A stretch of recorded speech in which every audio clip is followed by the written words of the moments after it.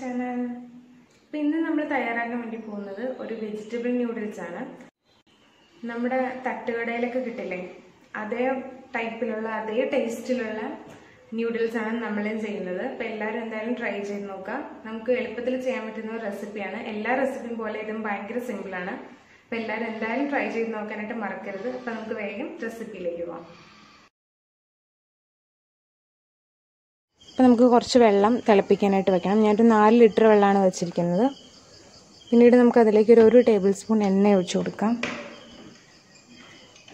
അതുപോലെ തന്നെ ആവശ്യത്തിന് ഉപ്പും ചേർത്ത് കൊടുക്കാം. ഈ വെള്ളം നന്നായിട്ടൊന്ന് ചൂടായി വരുമ്പോഴേക്കും നമുക്കതിലേക്ക് ന്യൂഡിൽസ് ചേർത്ത് കൊടുക്കാം. നന്നായിട്ടൊന്ന് ചൂടായി വന്നിട്ടുണ്ട്. അപ്പോൾ നമുക്ക് ന്യൂഡിൽസ് ചേർത്ത് കൊടുക്കാം. ഞാനൊരു 300 ഗ്രാം നൂഡിൽസാണ് ഇതിലേക്ക് ചേർത്ത് കൊടുക്കുന്നത്. 300 ഗ്രാം നൂഡിൽസിനാട്ടോ 4 ലിറ്റർ വെള്ളം നമ്മൾ ചേർക്കുന്നത്. നന്നായിട്ടൊരു 2 മിനിറ്റ് ആയിട്ടുണ്ട്. അപ്പോൾ ഏകദേശം കുക്കായി വന്നിട്ടുണ്ട്. ഇപ്പോൾ 2-3 മിനിറ്റൊക്കെ മാക്സിമം മതിയാവും. അപ്പോഴത്തേക്കും വേഗം തന്നെ കുക്കായി കിട്ടും നമുക്ക്. ഇപ്പോൾ ഇതായിട്ടുണ്ട്. അപ്പോൾ നമുക്ക് ഫ്ലെയിം ഓഫ് ചെയ്ത് കൊടുക്കാം. അതിനുശേഷം നമുക്ക് വലിയൊരു അരിപ്പയിലൂടെ ഒന്നില്ലെങ്കിൽ സ്ട്രെയിൻ ചെയ്തെടുക്കാം, അല്ലാന്നുണ്ടെങ്കിൽ ഇതുപോലൊരു കോരി വെച്ചിട്ട് കോരിയെടുത്താലും മതിയാവും. ഞാനിങ്ങനെ കോരിയാണ് എടുക്കുന്നത്. എന്നിട്ട് നമുക്ക് കുറേശ്ശെയായിട്ട് ഇങ്ങനെ കോരിയെടുത്ത് പാത്രത്തിലേക്ക് മാറ്റി കൊടുക്കാം.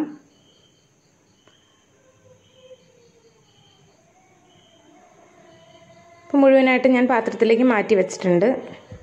അടുത്തായിട്ട് ഞാനൊരു പാൻ ചൂടാക്കാൻ വേണ്ടിയിട്ട് വെച്ചിട്ടുണ്ട്.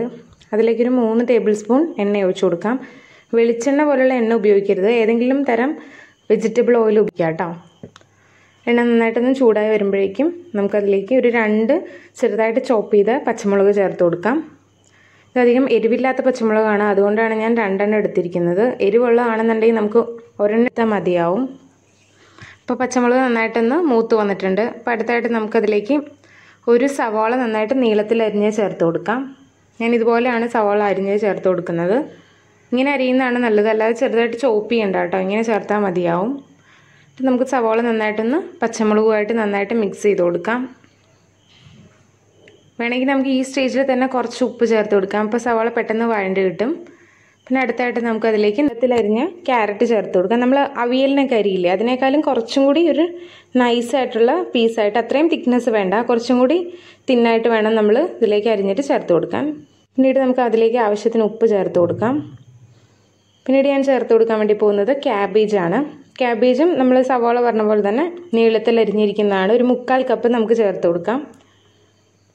പിന്നെ ഇതിലെല്ലാ വെജിറ്റബിൾസും ഓവർ കുക്ക്ഡ് ആയി പോകരുത്, ഒരു ഹാഫ് കുക്കേ ആവുള്ളൂ. ക്യാബേജിനൊക്കെ ഇട്ട് കഴിഞ്ഞാൽ നമ്മളൊരു 10-20 സെക്കൻഡ് മാക്സിമം അത്രയും മിക്സ് ചെയ്ത് കൊടുത്താൽ മതിയാവും. അതിന് ശേഷം നമുക്കതിലേക്ക് ന്യൂഡിൽസ് ചേർത്ത് കൊടുക്കണം. ഒട്ടും ഓവർ കുക്ക്ഡ് ആയി പോകരുത് ഒരു വെജിറ്റബിൾസ് തൊട്ട്, ആ ഒരു ബൈറ്റ് നമുക്ക് കിട്ടണം. നമുക്കതിലേക്ക് നമ്മൾ കുക്ക് ചെയ്ത് വെച്ചിരിക്കുന്ന ന്യൂഡിൽസ് മുഴുവനായിട്ടും ചേർത്ത് കൊടുക്കാം. പിന്നീട് നമ്മൾ ചേർത്ത് കൊടുക്കുന്നത് കുരുമുളക് പൊടിയാണ്. ഒരു ടീസ്പൂൺ കുരുമുളക് പൊടിയാട്ടോ ഞാൻ ചേർക്കുന്നത്. നമുക്കിത് മിക്സ് ചെയ്യാനായിട്ട് ഒരു തവി വെച്ച് പറ്റില്ല. അപ്പോൾ അതിന് വേണ്ടിയിട്ട് ഞാൻ 2 ഫോർക്ക് ഉപയോഗിച്ചിട്ട് ഇതുപോലെയാണ് മിക്സ് ചെയ്തെടുക്കുന്നത്. ഇതുപോലെ ചെയ്താൽ മതിയാവും കേട്ടോ. അപ്പോൾ നമുക്ക് കറക്റ്റായിട്ട് മിക്സായി കിട്ടും. അല്ലാതെ ഇപ്പം ന്യൂഡിലായതുകൊണ്ട് ഇങ്ങനെ നീണ്ട് കിടക്കുന്നതുകൊണ്ട് നമുക്ക് തവി വെച്ചിട്ട് മിക്സ് ചെയ്യാനായിട്ട് ഭയങ്കര ബുദ്ധിമുട്ടായിരിക്കും. ഒന്നിലേക്ക് 2 തവി ഉപയോഗിക്കുക, അല്ലാന്നുണ്ടെങ്കിൽ 2 ഫോർക്ക് ഉപയോഗിച്ചിട്ട് നമുക്ക് മിക്സ് ചെയ്യാം. പിന്നീട് നമുക്ക് ചേർത്ത് കൊടുക്കാനുള്ളത് ടൊമാറ്റോ സോസാണ്. ഒരു ടേബിൾ സ്പൂൺ ടൊമാറ്റോ സോസ് നമുക്ക് ചേർത്ത് കൊടുക്കാം. പിന്നീട് നമുക്ക് ചില്ലി സോസ് ചേർത്ത് കൊടുക്കാം. ഞാനിവിടെ റെഡ് ചില്ലി സോസാണ് ചേർത്ത് കൊടുക്കുന്നത്, അല്ലാന്നുണ്ടെങ്കിൽ ഗ്രീൻ ചില്ലി സോസും ചേർത്ത് കൊടുക്കാം കേട്ടോ. പിന്നീട് ഞാൻ ഒരു ടീസ്പൂൺ സോയാ സോസും കൂടി ചേർത്ത് കൊടുക്കുന്നുണ്ട്. അതിൻ്റെ വീഡിയോ റെക്കോർഡായില്ല കേട്ടോ. അപ്പോൾ അത് കാരണം നിങ്ങൾ മറക്കാതെ അത് ചേർത്ത് കൊടുക്കണം. എന്നിട്ട് നമുക്ക് നന്നായിട്ടൊന്ന് മിക്സ് ചെയ്യാം കേട്ടോ. തവി കൊണ്ട് മിക്സ് ചെയ്യുമ്പോൾ നമുക്ക് ഭയങ്കര ബുദ്ധിമുട്ടാണ്. അപ്പോൾ നമുക്ക് ഫോർക്ക് കൊണ്ട് തന്നെ നന്നായിട്ടൊന്ന് മിക്സ് ചെയ്ത് കൊടുക്കാം. അപ്പോൾ ഇതുപോലെ 2 ഫോർക്ക് യൂസ് ചെയ്തിട്ട് 2 സൈഡിൽ നിന്നും ഇങ്ങനെ മിക്സ് ചെയ്ത് കൊടുത്താൽ മതിയാവും. നന്നായിട്ട് തന്നെ മിക്സായി കിട്ടും കേട്ടോ. പിന്നെ നമുക്ക് ഉപ്പൊക്കെ കറക്റ്റ് ആണോ എന്ന് നോക്കുക. പിന്നെ വേണമെന്നുണ്ടെങ്കിൽ ക്യാപ്സിക്കം ഒക്കെ ചേർത്ത് കൊടുക്കാം. ഞാനിവിടെ സിമ്പിളായിട്ടാണ് ചെയ്യുന്നത്. അതുപോലെ തന്നെ സ്പ്രിംഗ് ഓണിയൻ ഉണ്ടെങ്കിൽ അതും ചേർത്ത് കൊടുക്കാം. അപ്പോൾ നമ്മൾ നന്നായിട്ടൊന്ന് മിക്സ് ചെയ്ത് വെച്ചിട്ടുണ്ട്. അപ്പോൾ നമുക്കൊരു പാത്രത്തിലേക്ക് കുറേശ്ശെ ഇട്ട് കൊടുക്കാം. നല്ല ടേസ്റ്റി ആയിട്ടുള്ളൊരു ന്യൂഡിലാണ്. നമ്മൾ തട്ടുകടയിൽ നിന്നൊക്കെ കഴിക്കുന്ന അതേ ടേസ്റ്റാണ്. അപ്പോൾ എന്തായാലും എല്ലാവരും ട്രൈ ചെയ്ത് നോക്കാനായിട്ട് മറക്കരുത്. അതുപോലെ തന്നെ ഇഷ്ടമായെങ്കിൽ ലൈക്ക് ചെയ്യാനും ഷെയർ ചെയ്യാനും മറക്കരുത് കേട്ടോ. നിങ്ങളുടെ ഫ്രണ്ട്സിലേക്കും റിലേറ്റീവ്സിലേക്കൊക്കെ എന്തായാലും ഷെയർ ചെയ്യുക. അതാണ് നിങ്ങൾ എനിക്ക് തരുന്ന ഏറ്റവും വലിയ സപ്പോർട്ട്. അപ്പോൾ എല്ലാവരും ട്രൈ ചെയ്ത് നോക്കണം. ട്രൈ ചെയ്ത് നോക്കിയിട്ട് ഫീഡ്ബാക്ക്സ് എനിക്ക് കമൻറ്റ് ബോക്സിൽ അറിയിക്കുക കേട്ടോ. അതുപോലെ തന്നെ ഇഷ്ടപ്പെട്ടാൽ എന്തായാലും പുതിയതായിട്ട് ആരെങ്കിലും കാണുന്നുണ്ടെങ്കിൽ ചാനൽ സബ്സ്ക്രൈബ് ചെയ്യണം. സബ്സ്ക്രൈബ് ചെയ്യുമ്പോൾ തൊട്ടപ്പുറത്ത് കാണുന്ന ബെല്ലൈക്കൺ കൂടി ക്ലിക്ക് ചെയ്യണേ. ബെല്ലൈക്കൺ ക്ലിക്ക് ചെയ്യുമ്പോൾ ഓൾന്ന് തന്നെ സെലക്ട് ചെയ്ത് കൊടുക്കുക. എന്നാലാണ് ഞാൻ വീഡിയോസ് അപ്ലോഡ് ചെയ്യുന്ന എല്ലാത്തിൻ്റെയും നോട്ടിഫിക്കേഷൻ നിങ്ങൾക്ക് കറക്റ്റായിട്ട് കിട്ടുള്ളൂ. അപ്പോൾ തന്നെ കാണാനും പറ്റുള്ളൂ കേട്ടോ. അപ്പോൾ നമുക്ക് വീണ്ടും മറ്റൊരു റെസിപ്പിയെ കാണുന്നവരെ thank you. By. Take care.